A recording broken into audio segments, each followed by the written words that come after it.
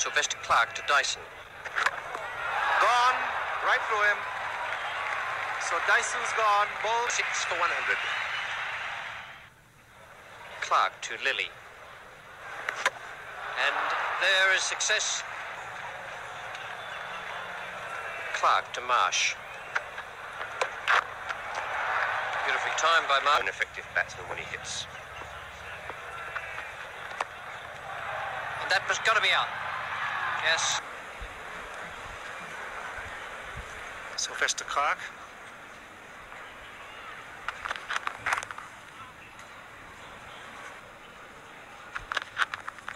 Well bowled. It's a different line. It moved up.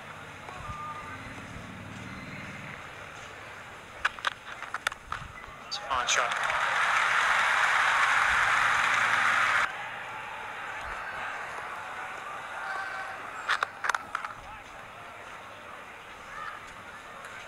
Who played a very important part in yesterday's victory for the West Indies.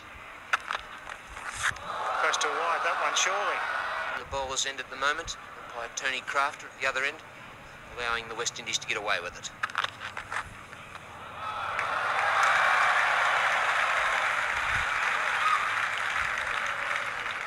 Moving down there so he can have a chat to the bowler. So it's not bad captaincy by Richards.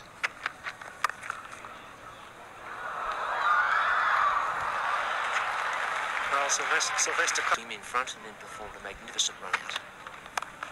Fine shot, straight to mid-off.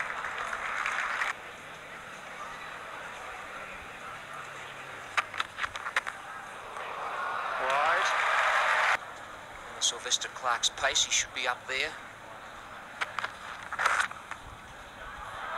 Well run again by batting, quite difficult.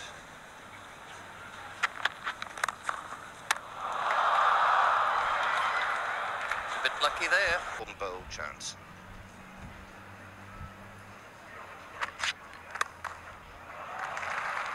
Good save. Brilliant save by the big man. Sylvester Clarke going down to his right.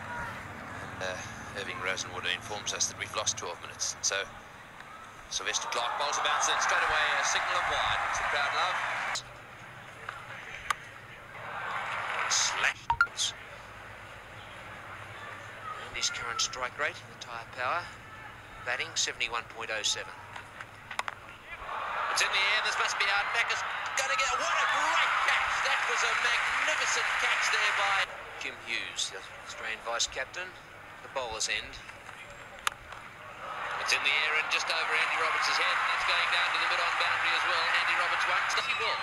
That field certainly grew then, Tony. Hughes looking to get off the mark, and one of the